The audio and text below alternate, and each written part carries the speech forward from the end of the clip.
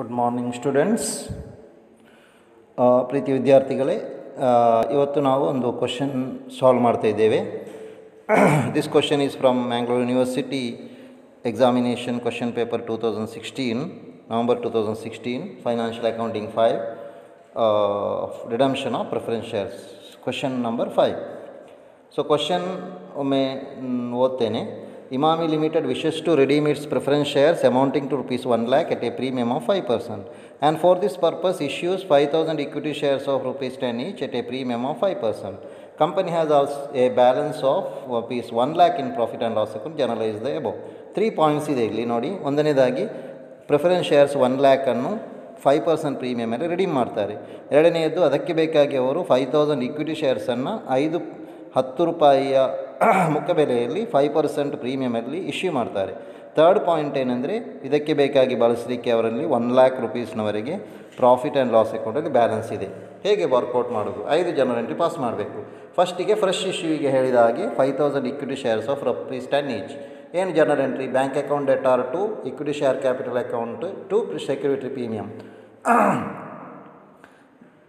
Equity share capital ಅಕೌಂಟಿಗೆ 5,000 into rupees 10, 50,000 ಬರುತ್ತೆ. Premium 5% ಅಂದರೆ 50,000 into 50,000 into 5% means 2,500. So 52,500. This is the first journal entry. Second journal entry is we should transfer preference share capital and premium on redemption to shareholders account. That is preference share capital account debtor, redemption premium account debtor to preference shareholders account. So preference share capital 1 lakh ಇದೆ, 5% premium ಅಂದರೆ 1 lakh into 5% 5,000 ಆಗುತ್ತೆ. Total 1,05,000. This is the second journal entry. Third journal entry is we should make payment to the preference shareholders.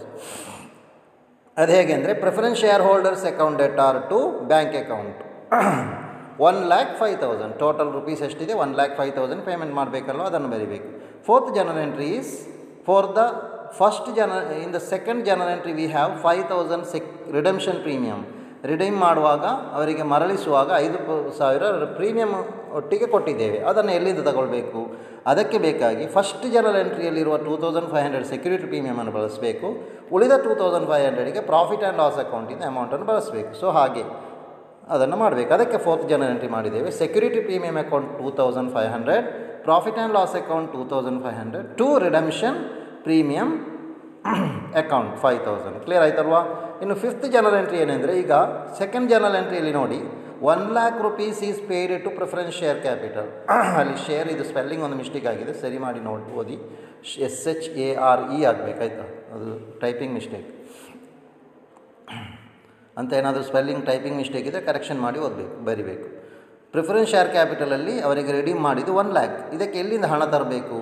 ಇದಕ್ಕೆ first journal ಎಂಟ್ರಿಯಲ್ಲಿ fresh issue ಮಾಡಿದ journal ಎಂಟ್ರಿಯಲ್ಲಿ 1,50,000 ಇದೆ ಅಲ್ವಾ? 50,000 1 lakhಗೆ 50,000 ಅಲ್ಲಿಂದ ಬಳಸ್ಬೋದು.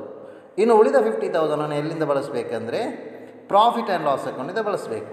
ಆ ಪ್ರಾಫಿಟ್ ಆ್ಯಂಡ್ ಲಾಸ್ ಅಕೌಂಟಿಂದ ಬಳಸಬೇಕಾಗ್ತದೆ. ದ್ಯಾಟ್ 50,000 ಪ್ರಾಫಿಟ್ ಆ್ಯಂಡ್ ಲಾಸ್ ಅಕೌಂಟಿಂದ ನಾವು ಬಳಸಬೇಕಾದ 50,000 ನಾವು ಕ್ಯಾಪಿಟಲ್ ರಿಡಂಪ್ಷನ್ ರಿಸರ್ವಿಗೆ ಟ್ರಾನ್ಸ್ಫರ್ ಮಾಡಬೇಕು. ಅದಕ್ಕೆ ಬೇಕಾಗಿ 5ನೇ ಜನರಲ್ ಮಾಡಬೇಕು. Profit and loss account debtor to capital redemption reserve account rupees 50,000. Hope you have understood this question. If you have any queries, any doubts, any clarification, you are open. You can feel free to ask questions on the WhatsApp or any other media. Okay, you can call or you can put your questions on the WhatsApp. WhatsApp group ಅಲ್ಲಿ ಹಾಕ್ಬೋದು, personal ಆಗಿ ಕಳಿಸ್ಬೋದು, no problem. Okay, thank you.